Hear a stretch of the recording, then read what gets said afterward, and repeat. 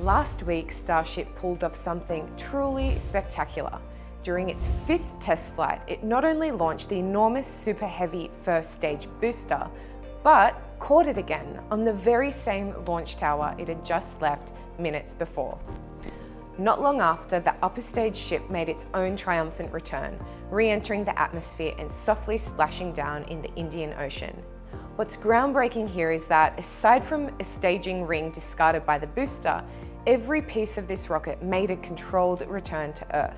This marks a huge step towards the dream of a fully reusable launch vehicle, something that could change space travel forever.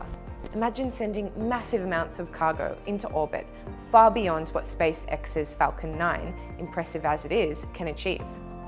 The key issue in spaceflight has always been mass. Back in the space race, the Soviets were able to send more mass into space with a single launch, causing panic in the US that led to the formation of NASA and America's victory in the moon race. Fast forward to today, and the most important metric is cost per kilogram. Even with the Falcon 9 and Falcon Heavy driving costs down, it still costs over $1,000 to send just 1 kilogram into low Earth orbit. But Starship? Well, depending on who you ask, it promises to bring that cost down to somewhere between $10 and $100 per kilogram. This could make space not only more accessible, but transform what we think is possible in space exploration.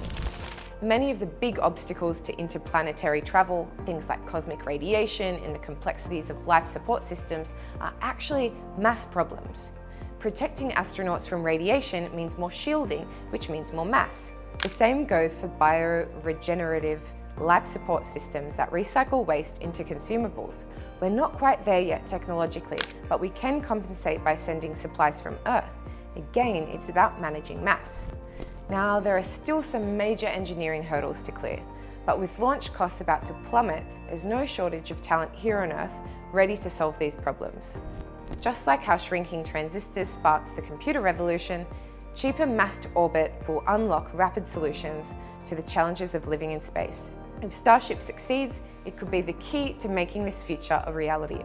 Sure, SpaceX is a few years behind schedule and the pressure's on. They need to meet their commitment to NASA for the Artemis missions, and Musk himself has a personal vision, sending humans to Mars within his lifetime. Musk isn't just aiming for a successful launch, he wants to ramp up to as many as 1,000 launches per year by 2028.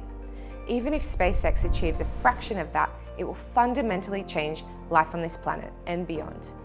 At this point, it's looking more likely than ever that humans will set foot on Mars. But timing is everything. Since the journey to Mars is only feasible when the planets are aligned, a window that opens every 26 months. We're at the end of one such window right now, and the next one won't be until late 2026. By then, if all goes to plan, SpaceX could send unmanned ships to Mars to pave the way. It's worth noting that the burn required to get to Mars from low Earth orbit is actually shorter than the one needed to get the ship into orbit in the first place. We know it's doable, it's just a matter of refueling the ship in space, something SpaceX plans to demonstrate as part of its Artemis contract next year. 2 years from now, expect to see unmanned ships trying to enter Mars's atmosphere and land. Success isn't guaranteed, and Musk has been clear, humans won't go until these unmanned missions are landing safely. Once those ships are on the ground, rovers will be sent out to deploy solar panels to set up a small chemical plant to produce propellant for the crew's return. But don't hold your breath for a human landing in the 2029 window. It's more likely SpaceX will keep running unmanned missions until they're confident. What about the 2031 window? Now that's a possibility for the first manned flight to Mars. By the 2033 window, it seems likely that humans will finally touch down on the red planet. Once the first crew makes it, the floodgates will open. Each window will see more and more people heading to Mars. The first Martian settlers will have to be risk takers, building a base and figuring out how to survive on this harsh new world. But as they make Mars safer, more cautious explorers will follow, expanding settlements and setting up industry. Meanwhile, back on Earth, the space industry will explode. Starship's interior is huge, comparable to the American Skylab of the 1970s, but much wider and shorter. This means space tourism will become vastly more affordable, perhaps 100 times cheaper than what's available today. And it will be more comfortable too, making space a reality for a lot more people. More scientists will head to space as well, conducting experiments that are currently done using high altitude balloons or short parabolic flights. Who knows, maybe your kids studying STEM in college will get a shot at doing research in orbit. Just as the growth of computing led to new industries and technologies, cheap access to orbit will unlock new possibilities we can't even fully imagine. Companies will build data centers in space, launch solar-powered satellites that beam energy back to Earth, and maybe even mine asteroids for precious metals. Will all these ventures succeed? Maybe, maybe not. But the sheer effort will undoubtedly push humanity forward, making us richer in the process. If Starship keeps up this pace, the next decade could be a game changer. And in the decades that follow, even more revolutionary shifts will take place, some of which could still happen within our lifetimes. We could see a steady stream of migrants heading to Mars, so many that Earth's governments might start worrying about losing their brightest minds to the red planet. New nations could be founded there, stirring up political upheaval back here.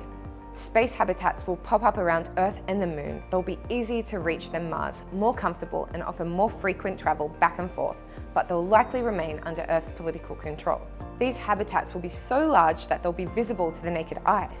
Unlike the tiny dot of the International Space Station, you'll actually be able to see these structures rotating in the night sky, generating artificial gravity for their inhabitants. Major human expeditions will be sent to the outer planets, scouring the icy moons of Jupiter and Saturn for signs of life. Commercial missions will mine asteroids and set up bases, further expanding humanity's reach. With this surge of energy and resources, humanity will begin its ascent on the Kardashev scale, unlocking new opportunities and adventures on a cosmic scale. What's the ultimate goal? Well, perhaps one day we'll send a probe to Alpha Centauri and get a glimpse of the planets orbiting those stars. If any of those planets look promising, who knows, by the end of this century, we could be building a spacecraft to take us there. The question is whether SpaceX can make space cheap enough to turn these dreams into a reality. Even if they stumble, there are plenty of competitors ready to step in. Blue Origin, Rocket Lab, Stoke Space, and others are all racing to follow in SpaceX's footsteps. The fact that SpaceX nailed the first ever booster catch on its first try, something even Elon Musk thought would take 3 attempts, shows that the future we're imagining might be closer than we think. This video is based on an essay by Peter Haig, an astrophysics PhD and independent space analyst based in the UK. It was originally published in Quillette on the 21st of October 2024. You can read it for yourself at quillette.com. Thanks for watching.